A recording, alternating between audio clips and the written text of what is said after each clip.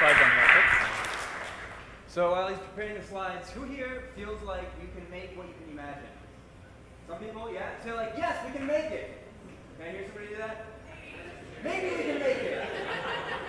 I hope we can make it. I really believe that there's so much creative potential in this room that if we really got together, we can make something amazing. Who believes that? Yeah. Who believes that we've got some good electrical engineers up in here? What about some really amazing software designers? And shout out to all the hardware people. 3D printing? Yeah. Okay. So the big question that I have is, when you can make anything, what are you going to make? Rockets. Everything. Things to make the world better. Things to make the world better. But how do you figure that out? Isn't that hard? It's like, what are you going to think about the world? Hey, what up, boy? Man, Ann Arbor in the house, his house. All right, so I guess you figured out one thing about me. I'm from the Midwest, and no, big away, Detroit love. And another thing about me is I'm brown. I don't know if you noticed. I'm from, my parents are from Iraq. I was born in Evanston, Illinois, and my slides are up. This is my hello. And that was my question. I wanted to ask you guys, when we can make anything, what do we make? And I've come up with this idea because 5 years ago, literally 5 years ago to this day, I flew from Ann Arbor, Michigan to Cairo, Egypt to do a pop-up hackerspace with people that I met online. And I was like, we need the maker movement to go global. It was more Western 5 years ago. It wasn't spread over China in the house, Eric Pan, Seed Studio. These kinds of places were just beginning to go global. And so I felt like I was in this interesting position where I spoke Arabic, I spoke English, and I had access to something that I felt would be really amazing to share in the middle of the Arab Spring, when people were getting together in communities to try to take control of their futures, more politically. And I thought we could take control more tangibly, because open source hardware addresses physical needs. And it was such an amazing idea, and I was really excited to go. And 5 years later, here I am in the Middle East. I decided that I would leave San Francisco and go to, how do I click? The right arrow, okay. Woohoo! Does that work? Ah, okay, good. Oh, one second, bro. Okay, so what do you guys think of when you think of the Middle East? Pyramids, that's awesome. Falafel, you guys are amazing. You guys must not be on Facebook at all. You guys are super productive. You guys got, Lawrence of Arabia, it's the classics. The kind of Middle East that I see when I look on the news is full of bombs, political unrest, violence, and all of my friends living there. And so what happened was 5 years ago, I started working in the Middle East, got really excited about doing this stuff, was working in San Francisco, and this is Beirut.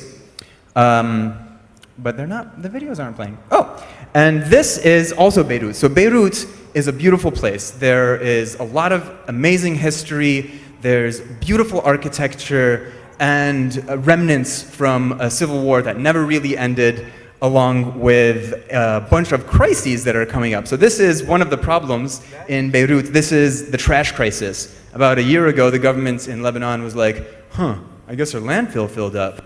And people were like, so where does the trash go? And the government was like, I don't know. What about you figure it out? And so local governments were charged with figuring out where to put the trash, and people were charged with cities filling up with the foulest smelling thing you could imagine. And so this is actually right in front of Beirut Digital District. This is where startups are. All the startups are in front of this burning pile of trash. I don't know if that's a metaphor for Silicon Valley, but I'm sorry. I love San Francisco. I've lived there for a long time. Good people. But so this is the stuff that I was facing. And so initially, when you come with this really empowering idea that we can make anything, we're going to get together into communities and build the future, you kind of ask yourself, what are we going to make? Especially when it's physical, especially when it's hardware. We're at the Open Source Hardware Summit. And so what happened was last year, I got invited by the Nawaya Network. It's a group of women, actually I'm the only man in the entire office, who are working on bringing an innovation lab into the refugee camps. So I gave my talk a couple years ago. I was in a Syrian refugee camp trying to bring alternative education, and I talked about how much I failed at it and how much misery I felt after my school got bombed and the girls died that I was working with, and how I had no idea how to deal with this kind of development work, and I was just lost. So basically my talk was about me being like, I can't do anything right, I don't even know what to do anymore, I don't want to make anything. And they were like, no, let's try again. And so I decided to come back to Lebanon and work with the Noaya Network and these happy, beautiful, smiling people to take DIY and open source methodologies into refugees. So Lebanon has 1.5 million Syrians that just came over. They have a giant border, they don't really know how to close it, and so Syrians come in, surprise, and they have about 500,000 Palestinians that came over since the crisis more than 50 years ago. And where do you think the Syrians go? Into these refugee camps. This is what DIY infrastructure looks like. So, no, I'm serious. This is 50 years of developments and people working on creating internet, waterways, codes for buildings. And that young man over there in the middle on the bottom, you can see that kid. He actually was electrocuted last year because of this. And these are the tubes. And so all of these people, the Syrians, the poor Lebanese people that can't afford the middle of the city, the Palestinians, they've all converged into what has become a slum, in essence. It's called Burj al-Barajna, but I also called it my second home for about a month when me and Noaya were running our programming in this place. And this is why people get electrocuted. You can see the water runs parallel with the electricity, and basically the walls become electrified, especially in the winter when it rains. So people are just like doo-doo-doo, walking around, wearing the tank tops, brushing against the wall, and then are electrocuted, which is a terrible thing. And so one of the problems that the youth brought up, this is one of the youth, his name is Mohammed, he's one of my favorite people. He became sort of like my right-hand man, and he's one of the youths that we wound up working with in these camps, and his dream is to be an inventor. He was telling me, like, one day I thought to myself, how do we stop metals from rusting? And these are the questions he asks himself because they're problems that he's facing. And do you know why he asked himself this question? You know what? Literally, at this moment, I just figured out why he asked that question. Because all of the water in the refugee camp is rusty. What water does what? It's salty! It's freaking salty water! You go to the tap. So one day I was in the refugee camp. I was about to wash up for prayer, right? So I'm sitting there, I'm washing up. And then I put a little bit of the water in my mouth, and I was like, what is this? The water is salty. People, you know, a fish doesn't know it's wet. The youth, when you ask them, like, tell us about problems in your camp, and they say electrocutions because people die. But they don't say, we're bathing in salt water. You know, imagine you went swimming in the ocean and you could never wash. That's what it's like. And so this is Mohammed, and he was wondering about how do I be an inventor? How do I solve this problem? And so I do two things. I do four things, at least. In Lebanon, I work on this innovation and prototyping with refugees, Palestinians, Syrians, and marginalized Lebanese people. But I also like making stuff as examples for what we do with our creative potential. And I want to try addressing some serious challenges. And so when I saw the water getting poisoned, actually what happened with me is this. So last year I came up with this idea called See, Feel, Do, to answer the question of when we can make anything, what do we make? And you guys feel free to do this. It starts with seeing. You can draw it on your arm or your hand. It's an eye.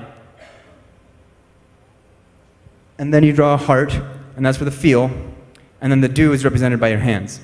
And so when I was in the camps, I tasted that water, and at home, what happened with me was the government, since 2006, was not able to provide water because of the war damaging the water infrastructure. And so I was bathing with half a liter of water in a bucket in the shower, and I thought to myself, this is ridiculous because this is the water infrastructure, but this is my rooftop. So you see what we have over there is a giant sea. I don't know if you can see it. This is actually the view from my house, and I have some rooms available if anybody wants to come visit, for sure.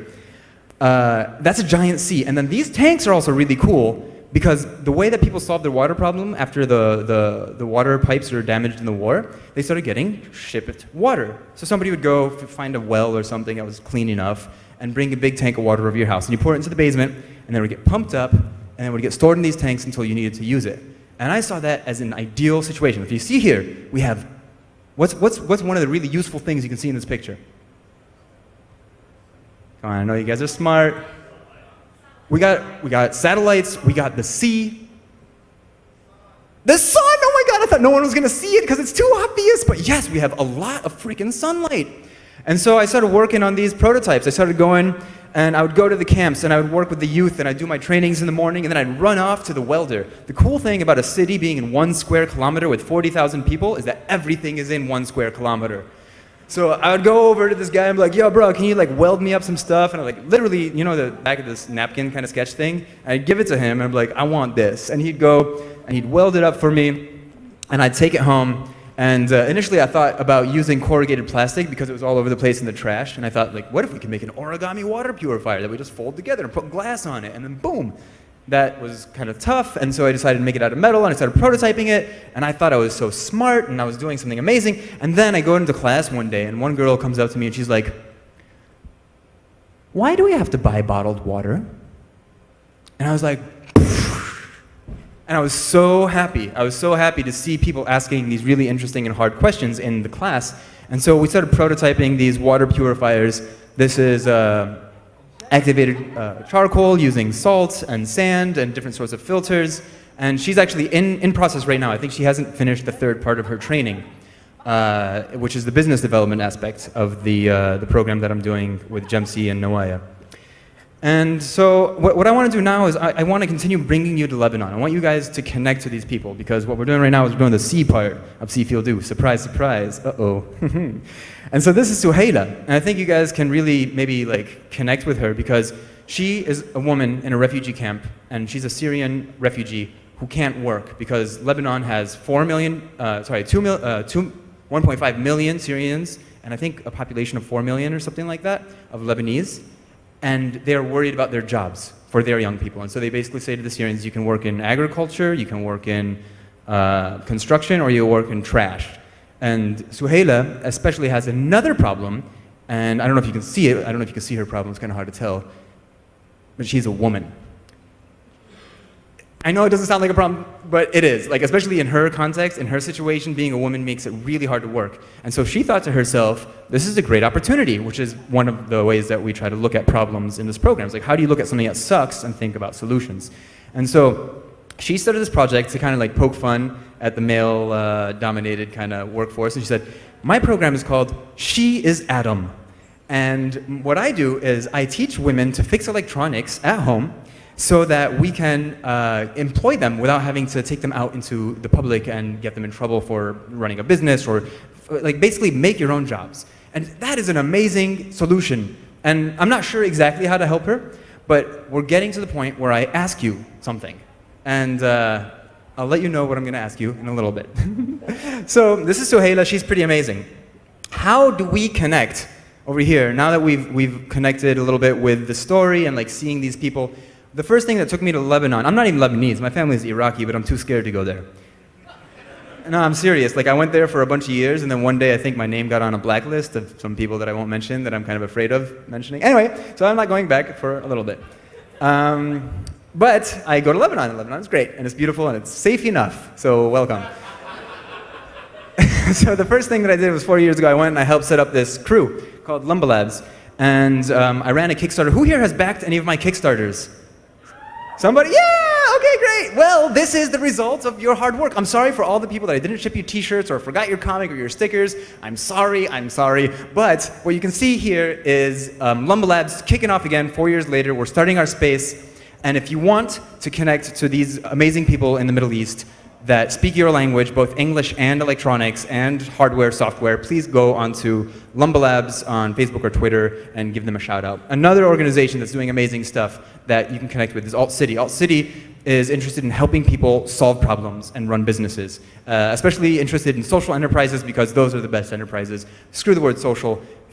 Businesses that solve problems kick a lot of butt and make a lot of money. And so I work with Alt City. And this is some of the community building that we do. We find people that are interested in the future of education, or the future of fintech, or the future of different sorts of like green tech, and we tell them, you can organize meetings, you can build knowledge in your field of interest, and you can make awesome stuff happen. So that's Alt City that you can also connect with. One of these organizations that I work with is called Anansi. Anansi has a logo that looks like a spider web, and Anansi is the name of a spider also. But what Anansi does is, we just released it actually, if you look on the blog, we just released a map of maps.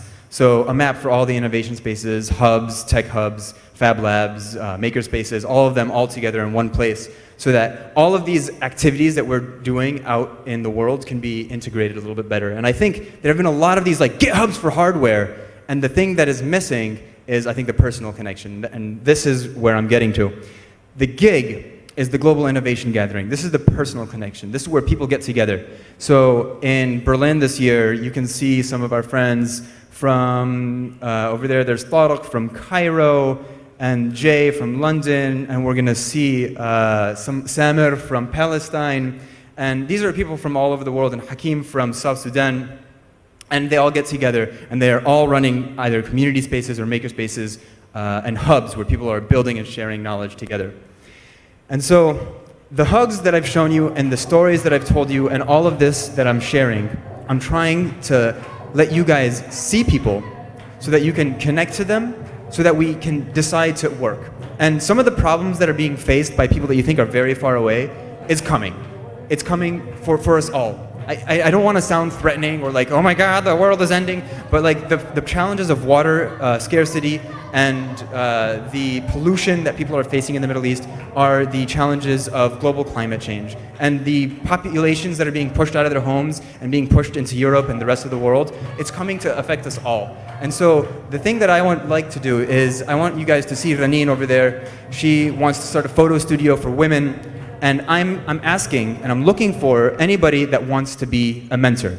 Somebody that wants to share their knowledge or their expertise. Okay, one weird question. Who speaks Arabic in here? Okay, you got one? Somebody halfway? Great, I already have 2 volunteers for mentorships. This is awesome, okay. And then my talk wasn't done in vain. So please follow all of these people, and if anybody knows anybody that speaks in Arabic or is willing to try to figure out how to share our knowledge and experience, the way that we make the thing that's really hard about open source hardware is that you can't just share files and expect somebody to make it. Even precious plastics, who's heard of this project? It's so well documented, it's so amazing, but still I think we need hands-on education. We need people to not only share their information, but share their care, their feelings, and their support in helping basically doulas. We need open source doulas to help other people in the world birth your projects. We need to support other people. That's what I wanted to bring. And please tell me if you want to be a mentor. There's a lot of people that we can get connected to, and let's make awesome stuff happen. Boom.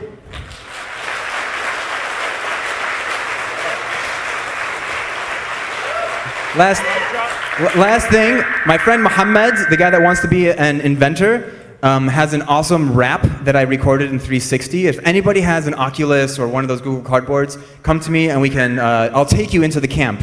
I can take you virtually into the refugee camp to see what it's like to hear Mohammed rap. Find me later. Thanks.